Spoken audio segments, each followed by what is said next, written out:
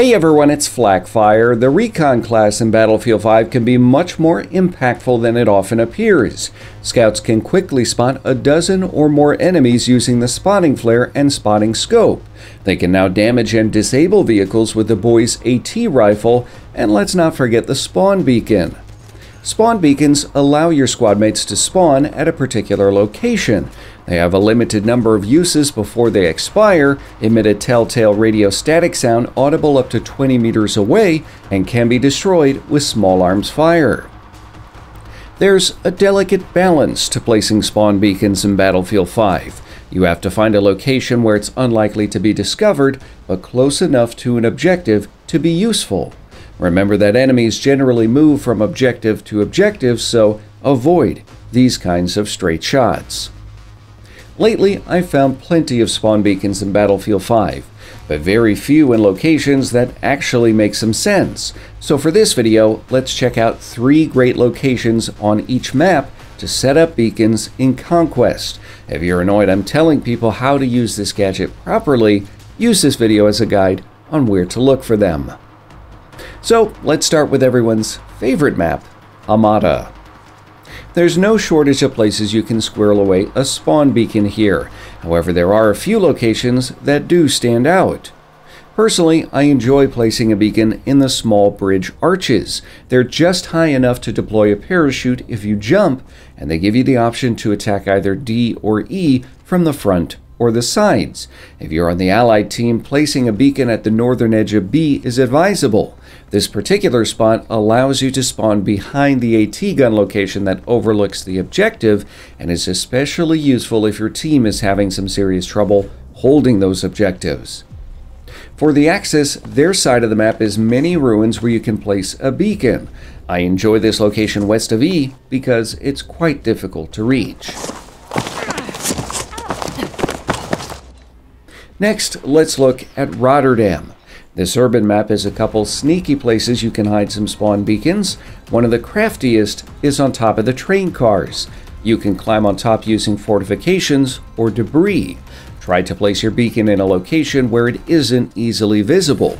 The only downside to placing a beacon at this location is that the gadget's sound can give away the position quite easily, largely due to the increased foot traffic on this elevated railway. If you want more out-of-the-way locations to help you capture objectives, the Allied faction should look no further than the boats near E, particularly the one with the open hold here. This lets you place a beacon where it isn't easily visible, while a prime hiding spot for the Axis is west of A in this corner apartment. On Fjell, some of your best bets are along the edge of the map. North of C on some rocks is always a good location. It allows quick access to 3 objectives, and you spawn largely in cover. For Axis forces, placing a beacon south of B is also ideal. Few players venture this direction unless they intend to use the buildable AA gun. For a cheeky spawn beacon, the Allied faction can hide one under the house foundation at E. Again, keep to the edge of the map on Fjell. Narrow paths generally mean your beacon won't last long anywhere else. On Arras, you can stash spawn beacons in any number of locations.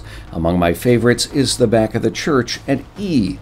This location is a little out of the way, and it gives you great routes to E, F, and D. Meanwhile, on F, you'll find a nice spot in the fields to the northeast. This location breaks the line of sight to the objective and is generally far enough away from the capture zone to go unnoticed. Lastly, hiding a spawn beacon in the hedgerows near A also gives you choices on which objective to attack. A, B, and E are all viable options here. For devastation, I'd recommend hiding a beacon near the vehicle resupply station northeast of B. Again, few players have cause to head this direction unless they're looking for ammo, and even then, there is a much more convenient ammo station on the way to C. Another great location is southeast of A. You'll have to find the right place to jump to get there, but many players don't explore this area of the map. From the Axis side, if you want to get under the enemy's skin, this location at E is perfect. It's almost impossible to see from the street, and it really makes it difficult for the Allied team to focus on the other objectives.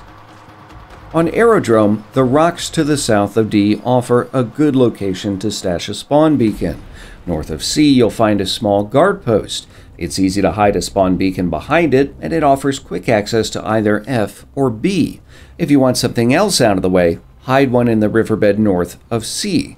Players rarely take this route, preferring to funnel through C to the other objectives. For Panzerstorm, hiding beacons on top of buildings can often be your best bet. There are many buildings on objectives that can be climbed if you look for a creative way up. Placing your beacon on top of these buildings lets you get the literal drop on your enemies. On Objective D, I'd highly recommend putting your spawn beacon at the truck southwest, or behind one of the many damaged panzers to the east where its location can be obscured by smoke. Twisted Steel, meanwhile, also has some unique locations. One of my favorite places on any map to place a spawn beacon is inside of transport trucks. Many players ignore these vehicles as obstacles, instead of realizing their tactical value. A great location for a beacon is inside the truck to the west of G. Far south of C, you'll find a thicket that's a perfect place for a spawn beacon to keep your team in the fight for that objective.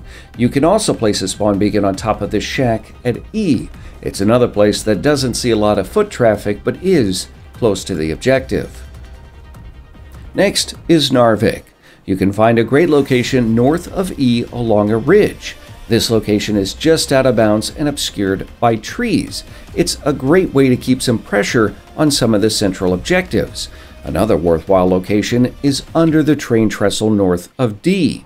This position provides excellent cover and a quick route to the drain pipe leading to the other side of the objective for flanks. Similarly, the fishing boat at D is another great location, but a bit riskier. You can place a beacon here, but it does have a distinct lack of cover. Lastly, on Mercury, the edge of the map here is again your friend.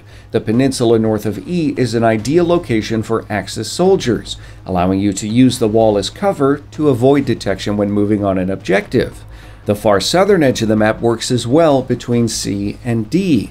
Allied soldiers should also place a spawn beacon on the ridge south of B. That's it for this video on spawn beacons for Battlefield 5. Make sure to tell me in the comments which of these locations is your favorite, or if you have a particular location in mind that you like to place a spawn beacon. I would love to hear that, so tell me down below in the video comments. If you found this video helpful, leave a like, share, and subscribe. Make sure to hit that notification bell to get updates on all the latest Battlefield news. I'll be putting out a guide here soon for Marita, once that map gets released as well. As always, thanks for watching.